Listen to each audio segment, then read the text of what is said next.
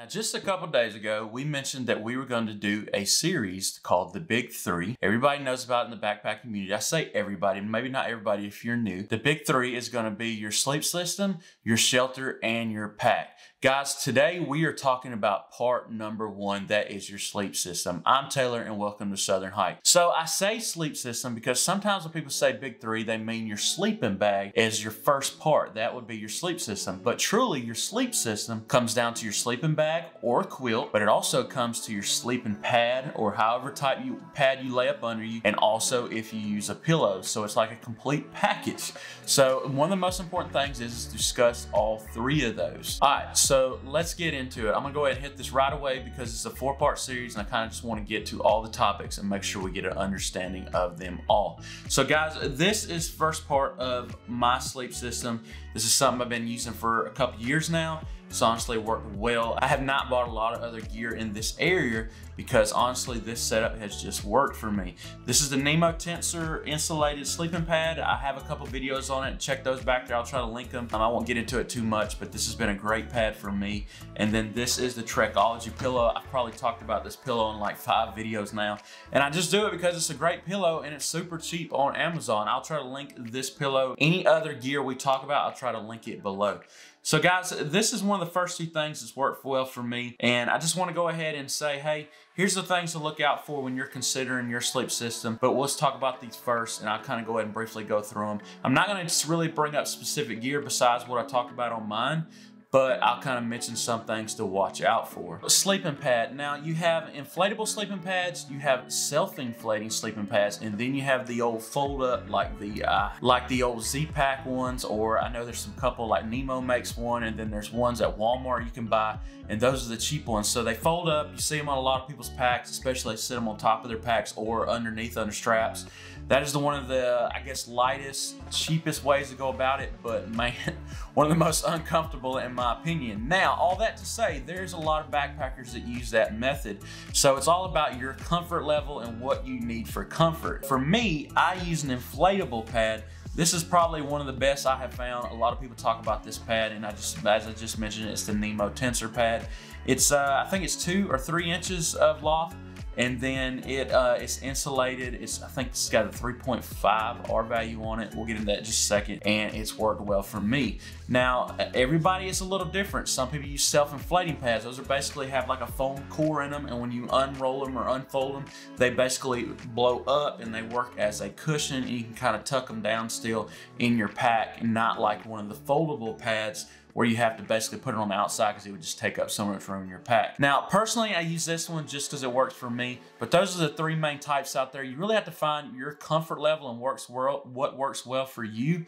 And then if you're a side sleeper like me, I mean, I don't know, like laying on one of those flat pads, or even when I was a kid, I had one of the roll-up ones that you get from Walmart for like 10 bucks. Man, I'd wake up in the middle of the night and my hip would kill. So if you're a side sleeper, probably best to look at inflatable pads. There's some that use an actual blow-up motor on it or pump you can use, or this like the Nemo, they have the inflatable like bags you use. So let me go ahead and show this one brought out. This is the Nemo Tensor pad. Again, I've said that like 3 times now. This one is an insulated pad. It has a good R value on it. I think this is the 20-inch pad. Now, one thing I would say, and I've mentioned this before, is if I ever bought this pad over again, which I probably would if it got tore up, I would probably go to the wider version. I think it's either a 24 or 25-inch pad. And that's being a side sleeper. I kind of crunch up anyways, more of a spoon position, and it would just kind of give me more room to spread out. All that to mention, like we'll talk in a future video, is your shelter and being careful of how much width you have in your shelter. I'll talk about that then though. But this is the pad I use. It's worked great. So this is an inflatable option. And then like we've talked about the other options. So it's important to, as part of your sleep system, to have something to lay under you. And also the other thing to talk about is R value. A common misconception is R value, and it's important. So a lot of people don't realize that you need to pay attention to that, especially if you decide you're gonna do some winter backpacking. You want to have something that's gonna insulate you losing heat up underneath this. and then you getting cold in the winter because that can be disastrous. So a pad like this is kind of a good 3-season pad. I would not use this in like really deep winter temperatures like in single digits or even in the teens. But for me in the 20s and up, it's been great. It works all the way up to like 70 degrees, had no problem with it. I don't really keep anything on top of me in higher temperatures, so it works out well that this R rating at 3.5 works well for me. So I've mentioned it before how much R value is important, but watch out for that as you're shopping for sleeping pads. There's a lot of good graphs online talking about R value and what should be the right option for what temperature you're working in. Now, this is the pad. We talked about pillow just a second ago. This is the Trekology pillow. There's a lot of pillows out there. You got some that are self-inflating.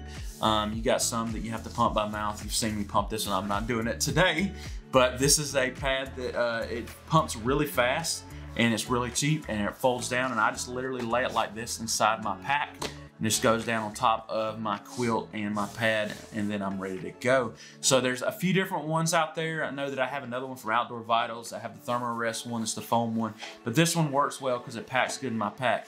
Now, some people, I will say, do not use a pillow. Some people use their puffy jacket. Some people use their pack.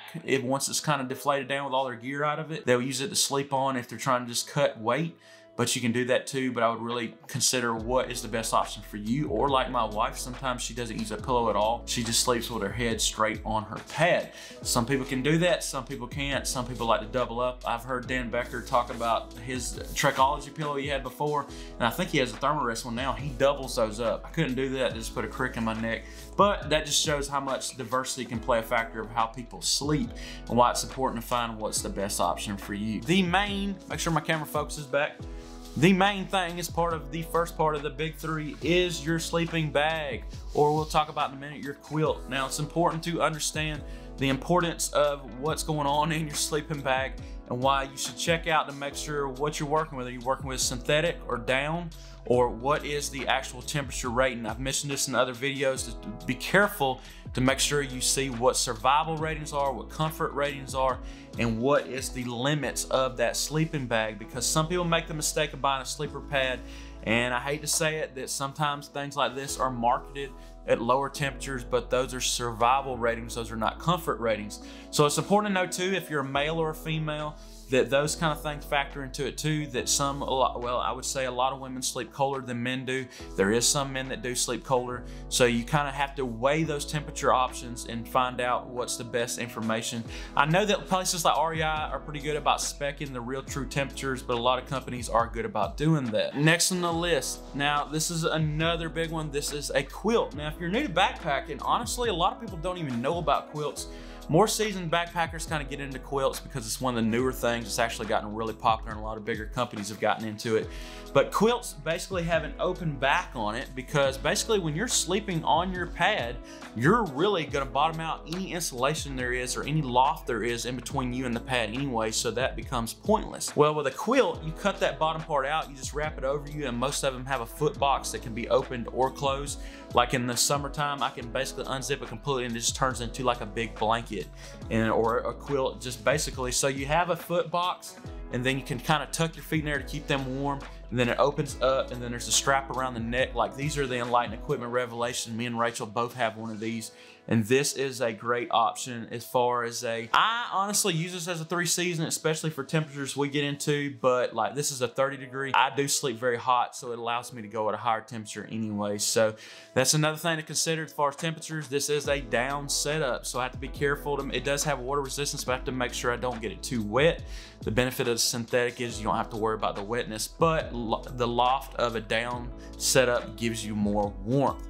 So I know I'm going all over the place, guys, but I just want to explain in these videos things to be looking out for. So you've checked out I talked about sleeping bags and now I mentioned quilts. There is a video that I did I talked to a bunch of other YouTubers to see what their opinions were. Me personally, I use a quilt for 3 seasons, and in the deep winter, I'll use a sleeping bag. Some years I don't even use that sleeping bag because I just never get in conditions where I really need it. I really start considering a sleeping bag, like a down sleeping bag, a 0 degree, when it gets down in the teens or lower. That's just me personally. You need to evaluate that for yourself before you decide what you're gonna do. that is what works for me. And then the other 3 seasons I use the quilt. I broke down all the different things about sleep system. There's a lot to it. I know it can be overwhelming. Please comment below if you have more questions. I'm doing these videos just to hit the highlights. So I know I didn't sit here and break down everything to you, but I was just trying to make sure I hit a lot of these things to make sure you watch out for them when you're buying for yourself or you're making upgrades. Now, the more you get into, the less of the big box store companies or I guess not box store, but big companies that are like worldwide, honestly, at this point. It's companies like Osprey and Patagonia and things like that.